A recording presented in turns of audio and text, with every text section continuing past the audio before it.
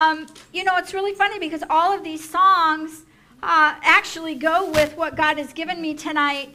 And so I'm just going to ask him just to come upon me. I haven't been up here for a few weeks. And so, Lord, I just ask now that your anointing would come. Come fill this place, first of all, that all of our hearts would be open to hear what the Spirit of the living God has to say. I pray, God, that your anointing would fall upon me, that you bring out the word in spirit and truth, and God, that you and you alone would get the glory for that. I pray chains to be broken, minds to be changed, strongholds to come down in the name of Jesus. I pray oppression to leave, depression to leave, seasonal depression I take authority over and tell you to leave now in the name of Jesus. I thank you for the sun. God, it's beautiful outside, but listen, we are beautiful inside because you are the sun. Yeah. That you can bring joy and you can bring, Father, dancing even in the midst of clouds over this area. So I thank you for that. So, Lord, I just thank you that we are your children and that you love us. In Jesus' name, all God's people said, amen. Amen. Hallelujah. So I have a couple things for today. And so I want to, let me just get myself set up here. So one of the things God has been showing me today is about submission and how there is strength in submission. And so, the Lord, he just really moves. And one of the things that I really felt led this morning to listen to, and we're going to sing it at the end, it's Surrender, the Surrender song by Lincoln Brewster, who is an old-time singer. But the songs are anointed, right? No matter who sings them. The lyrics are brought in by the Holy Spirit. So heaven owns all of worship. Amen. Heaven owns it. And so I just thank God that we get to use it, that he's created all these talented people that hear him and bring life from the Spirit of God through worship music. And it brings us into deep places that we need to go with God. Whether it is a place of joy and you're dancing throughout your house as you're cleaning, or you're just remembering about holy water and how you've been washed by the blood of the Lamb, right? And all these different things. Well, there's a song called Surrender. And so this is the words. This is the lyrics. It says, I'm giving you my heart and all that is within me. I lay it all down for your sake. I lay it all down for the sake of you, my King. I'm giving you my dreams. I'm laying down my rights. I'm giving up my pride for the promise of new life. And I surrender to you. All to you. I surrender all to you. All to you. I'm singing you this song. I'm waiting at the cross. Anybody been waiting at the cross? Whether it's this cross or the cross in your heart and mind at home. So I'm waiting at the cross. And all the world holds dear, I count it as my loss. So everything that the world is holding dear, we count it as loss. Because guys, listen, there's a cost to following Jesus. There's a cost to be in ministry, whether it's in your job, whether it's on the road, whether it's in a church. There's a cost of your time for free. There's a cost of your emotions that aren't always what you want them to be. But you trust God in your emotional states because he's right there with you. There's a cost. So we need to sit there and remember that he's got us. So it says, and all the world holds dear, I count as a loss. For the sake of knowing you, for the glory of your name. For the sake of knowing you and the glory of his name, to know the lasting joy, even sharing your pain. Listen, Jesus knows your pain.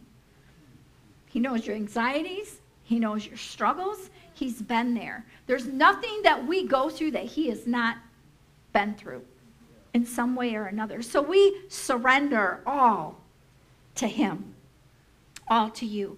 So I'm giving you my heart and all that is within me. So what is in you? What is happening in your life? What are you going through? What are you thinking? What is happening to you and in your life right now? So let's just give them our hearts and everything that's within us. We lay it down for the sake of you, my King. And so I want to go to James. I want to go to James, which is in the New Testament. We're going to be in chapter 4. In chapter 4. Hallelujah. What's the page number? 1388. So James is actually going to get this up there. And I'm going to go through it, and I'm going to come back, and I'm going to go through it some more. So at first I was just going to start in verse 7, but I'm going to start in verse 6. So in chapter 4, verse 6. And so it starts with, but he, being God, he, capital H, in the middle of a sentence is him. So he gives more grace. Therefore, God says, God resists the proud, but gives grace to the humble. That's what he does. God will resist our pride. But when we're broken and when we're humble, he gives you great grace. Grace that is beyond your ability. It's heaven bound for you and for me. It says, therefore, submit to God, resist the devil, and he will flee from you and me. Draw near to God, and he will draw near to you. Cleanse your hands, you sinners, and purify your hearts, you double-minded. Lament and mourn and weep. Let your laughter be turned to mourning and your joy to gloom. Humble yourselves in the sight of the Lord, and he will lift you up. So guys, I'm just going to talk about that for just a minute. I'm going to talk about the first couple of scriptures. Because the greatest grace is found in the posture of humility. The greatest grace from God is found in the posture of humility, so of surrender. So when we just surrender all, everything, our families, our jobs, our businesses, our money, our new homes, whatever that is, we want to surrender it to God, give it back to him, and say, God, this is yours. I want it to be used for your glory. I want my life. Here's my heart. Here's my heart. So I want my life to be glory for the kingdom of heaven. To bring you all the glory. For people to see the difference in a life of somebody who walks with Jesus, who's not perfect, who's quick to repent when they even offend you or me. Like we own it. And we say, man, I was hasty in that thought. I was hasty in that comment. Man, forgive me. Forgive me for that. I'm going to tell you a quick story about that. Mario was just here. He was part of the men's conference, and I was talking to him before he left, and then again yesterday on the phone, he needs prayer right now because after serving God like that, the devil meets you in the car. Right, Larry? Right, Dan? I mean, you all know when you minister in any level, praying for people in your prayer closet, the devil's right there to try to bring you down and try to tell you ain't worth nothing and God ain't hearing your word and you didn't help anybody, and that's what he does. But he's a liar. That's why we got to know the word. That's why we got to know who we are in Christ, and we have to know our authority, and we have to have confidence and that authority that we have, but it's only in Christ. When you step outside of Christ and you're out here in your own strength and your own will and your own mind and your own agenda, it's icky, right? So anyways, he was telling me that last year his daughter Maddie was going through some problems with some girls at school. This year it's guys, and I put out a prayer request for people to be praying for her because bullying is a serious thing. And last year she was being bullied, and Mario, he got just all upset, and Mario, he's got such a broken heart for the Lord, but in a day he was a naughty boy. He was a fighter, and his wife, his ex-wife, who is Maddie's mom, and they're great friends today. Annabelle, she is a fighter. She will knock you out, right? Well, Maddie's not this way. Maddie's tender-hearted. She's nothing like her mom and dad, and it's like weird to them because they're just used to this fight thing, you know. So anyways, Dad gets on the phone and he calls up the mom because the school didn't do anything about it. So he goes, I'll go to the mom. Well, the mom was like, it's a kid's thing, wouldn't do anything about it. And Mario got mad, and he says, well, I'm just telling you, if anything happens to my daughter, you're going to know it. And she goes, oh, okay, somebody who went through rehab and loves Jesus. Yeah, immediately he said, oh my gosh, you're right, forgive me. Amen. Forgive me. He goes, man, I just don't know what to do. It's my daughter and I love her. And she's hurting and I want to help her. So I'm reaching out to you, but I just handled it all wrong. I'm sorry. Amen. And that's when God can come in. Yeah. Because he repented quickly. So the grace of God rests on us when we are just in a posture of surrendered lives to Jesus. We don't get to do it the world's way. We don't get to complain and say, well, why can Dan do it, but David can't? Well, you shouldn't even ask that. That's just all you. God is doing things in everybody's life. So we all should be growing. There should be evidence in our lives that we are being transformed. If you go back and you start living your old life, I promise you, you are going to be miserable. Miserable. Don't go back. God says you've got to keep going forward. So today, he wants to cleanse your heart of the things that have drawn you back into your old man. He wants us to be postured in surrender so that his great grace that his word talks about in James will be there. So you can't get that in your own strength. You can't be fake. You have to be real. And real comes with a changed heart and a changed life. Will you be perfect? Absolutely not. Mario was not perfect. Mario loves God. He's serving the Lord on many levels. But when it came to his daughter, he flared up. But the minute that the lady said to him, instead of him coming back, spit and spew and venom, he humbled himself. Amen. And that's what we all need to do. So I'm just using him as an example because trust me, Mario's not perfect by any means. You all know that. But he goes, man, Mom, God teaches the best lessons. Amen. Doesn't he? Because when you learn from God versus from what I say or you think or whatever, you learn a lesson. And it doesn't leave you unless you walk away from God, which you can do. But I suggest not. So God resists the proud, but he gives grace to the humble. It says, so submit to God equals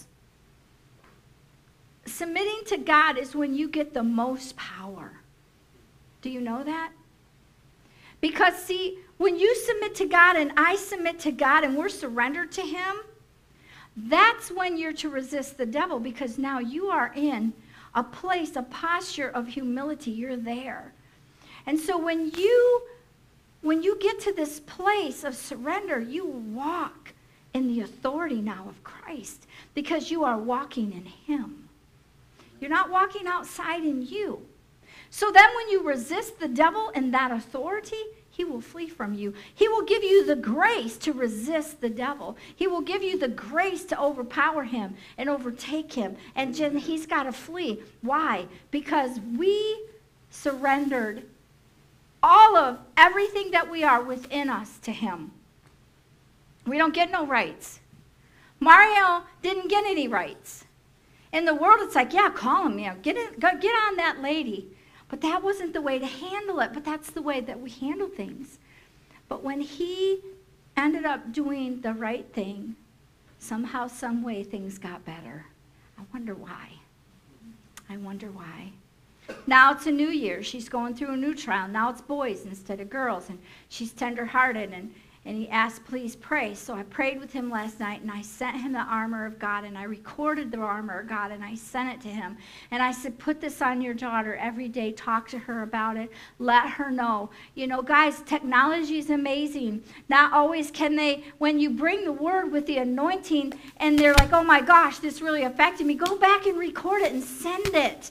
Because then they're hearing it, right? Faith comes by hearing, and hearing the word of God. And so now he can take take that word and he can pour it into his daughter and pour it into his own life and be surrendered and allow that armor to do what it's supposed to do, which is we're putting on Christ. And we need to every day. Our kids are battered. They're beat up. It's nothing like it was when we were in school. So we got to keep them covered and keep them in prayer. So we want to submit ourselves to God. We want to walk in the authority that he gives us so that when we're praying, Miss Mary, your child. So anyways, when we're submitting to God, then God can do what only he can do. So then that is when we resist the devil. You know, because sometimes if you try to resist the devil in your own strength, he's going to dupe you every time. How many of you have been tempted and thought, oh, I can handle this? And you find out that you can't, right? So the grace of God gives you the wisdom to flee. Resist him, you flee, and he flees. Because if God made us and he tells us to flee, we need to flee. But then he tells us also to resist him. So in other words, give him no place. Don't even have dialogue with him. You're walking in authority and a grace and the power of the Holy Spirit at this point. Because you are rendered before God. You have completely given yourself over. You are sick and tired of the world and the way that the world does things and the way that people of the world tell you to do things. It's confusing. So we want to make sure that we are in a posture of surrender. And that's what God was talking to me about today. And that's why I went to James. So then here comes the invitation. Then it says after that, listen, the devil's going to flee for you. Now listen, the devil's going to flee from you. You're there, right? Now he says, draw near to me. So see, this is the invitation. You've done it, all that you're supposed to do now. Draw near to me. And then I will draw near to you. So see, we have a responsibility, not just to walk away. Did you see this, how I just did? I just did that. Did you just see what I just did? And the devil ran. You know, then, and all of a sudden you just walk away and it's all about you. You forget that it was God. But when you go back and you draw near to God, and you're like, man, God, thank you for what you just did. Thank you that you love me. Thank you that you love my kids. Thank you, God, that you are taking care of everything. And I just got to continue to trust you and surrender. I surrender all to you, God, because you are the only way, the truth, and the life. And I want to be there. I want to walk there. I don't want to go back and live in the sewage that you took me out of. There's nothing there. When I stand before God, and he says, what have you done for the kingdom of heaven? Because he's going to ask me. See, the judgment seat for Christians is, what have you done for me? How have you lived your life? What have you done? And I want to say, God, I lived a surrendered life where you could use me at any moment. And I promise you, I don't do that. There's times if God wanted to use me, I really would have not done, would have not been a good example. But there's grace. Then he takes us to these scriptures and he brings these songs in. And he's like, just surrender, come back. Guys, some of us have been serving God for a long time. And we've just heard it all. We're out there, we got the internet, we got all this information coming in. We can do anything. But listen, how often do you get up here? Amen. How often do you come in and say, I know what my week has been, and I just need to surrender everything within me? Because you're the only one that knows what my tomorrow is going to bring. You're the only one, God, that knows what next week is going to look like. And I want to bring glory. That last song that we sang, that you guys have been singing the last couple of weeks, I took a picture of the lyrics because it's so powerful. I lift my hands up, lay my whole life down before you. I lift my hands up. I lay my whole life down before you. You want to know what stops you from doing that? Pride. So what does God do with prideful people? He resists them. Well, how come God doesn't hear me? How come I'm this? And how come I'm messed up? And how come this? And why is everything a mess? And why don't I have any confidence? And why am I feeling all these attacks? And why am I doing this? Well, it's time to search our hearts. There's a good possibility that there's pride in there. You know, that we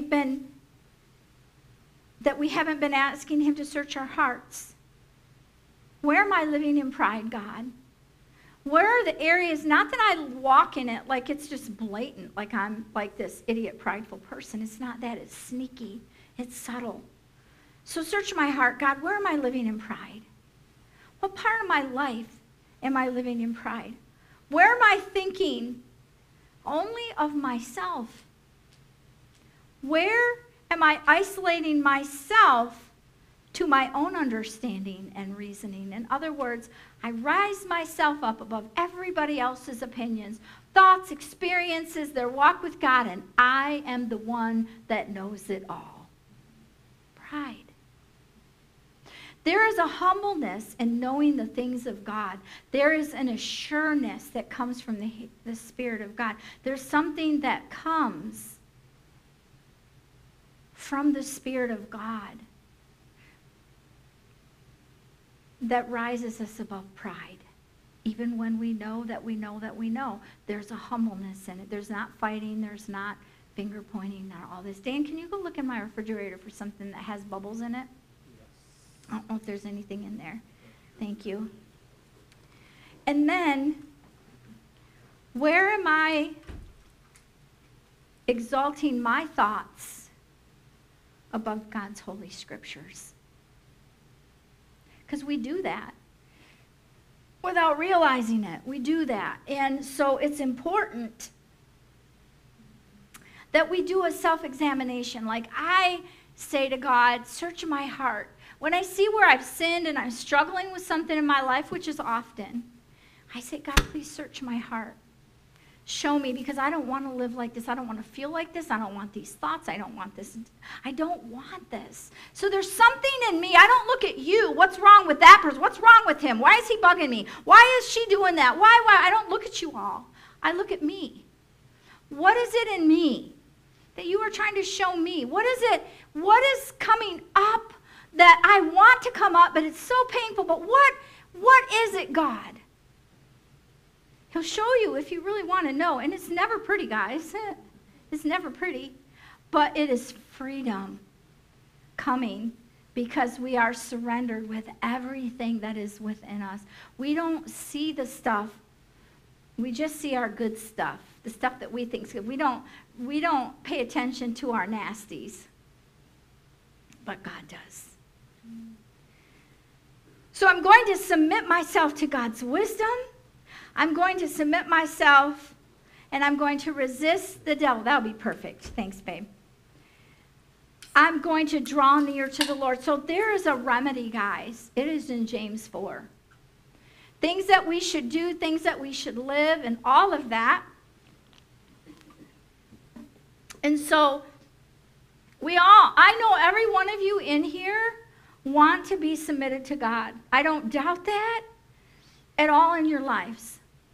But I believe that the devil comes and we don't resist him because we don't recognize him. But if we continue to submit ourselves to the Lord and do what he's telling us, be humble, he will give us a grace and an ability to see the devil. And then when we resist him, we'll go draw near to God. And there is just this pattern flowing that God wants to use so that we can walk into a freedom. And then we're going to go to this place and we're just going to submit to God's wisdom. We're going to resist the devil. I'm going to draw near to the Lord, and I know that he's going to draw to me. And it also talks about when we are double-minded, we're double-minded because of pride. We're double-minded because of pride. So when you find yourself going like this, somewhere in your flesh, in pride, you are fighting and resisting what God is trying to get you to do. So then you go through this pattern again. Okay, I'm going to posture myself before you, God. I'm just going to lay myself out, and I'm just going to surrender. I'm just going to surrender. I'm not going to think about it. I'm going to ask you, God, to reveal it. I'm going to do everything that I know to do according to the scripture, and I'm going to hear you. I'm going to draw near to you, and you're going to have me rise above whatever it is. You're going to show me where my pride, my self-sufficient flesh does not want to submit to the things of God. So there's patterns. There's remedies in the Word of God from God himself to help us overcome all things in him. So, when we're double-minded and we're pride, this is when we believe that we have this measurement of ourselves as being the measurement of everything. In other words, we know it all, pretty much. We don't, but he does. So when you feel like you can't do it and you're struggling, that is a good place to be. But that is a place where you know that you need to go and sit before the Lord. And be okay that you're not perfect. And be okay that you don't know what to do and you don't have the answers. Because that is when we yield to God. And he'll bring you new life. Do you know that? You may have an answer that you've learned from the Word and study, but this is not the answer for this particular problem. So whenever you go to God, he could bring you a new answer because the Word is living and he will do great and mighty things through it. So, it's okay to have the knowledge and to know because the Word is the Word, but take the time to step back before we release that Word without understanding that the Spirit has to be behind that Word. Because otherwise it's just a word. It's of no effect. And there might be something else that God wants you to do. So, God's going to draw near to us. He's going to forgive us. He's going to help us walk in a surrendered state if we want to. He's going to forgive us for thinking all about us versus him, because we get there. And guess what, guys? You're strengthened in surrender. You are and I am strengthened in surrender. So when we surrender and submit ourselves to God completely, he comes. He sees our weakened state right where we need to be. Humble. God, I can't raise my kids without you. I can't even remember to pray for my grandkids every day. I can't this and I can't that, and there's nothing wrong with that. Praise God. But when you take it to him, he's the one that will lift us up. He's the one that will strengthen us. So when the devil is trying to tell you that you're nothing, that you're a failure, you can resist him. And then draw near to God, because now through your surrender,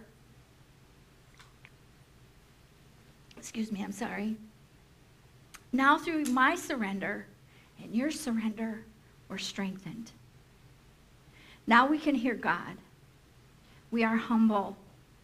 We've confessed. We've asked God to come. And sometimes when you've been coming to a church for a long time, you just come.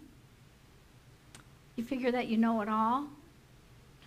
When in reality, God is trying to knock on the doors of our hearts and say, listen, there's some issues there that you don't even see anymore. We just think that we live surrendered lives, when in reality we don't. But when you go through some brokenness, you realize, geez, I have not been humble before my Lord. I've been doing it without him. And God says that everything is possible through him, not through me. Amen? Let's pray. So God, I thank you and I praise you.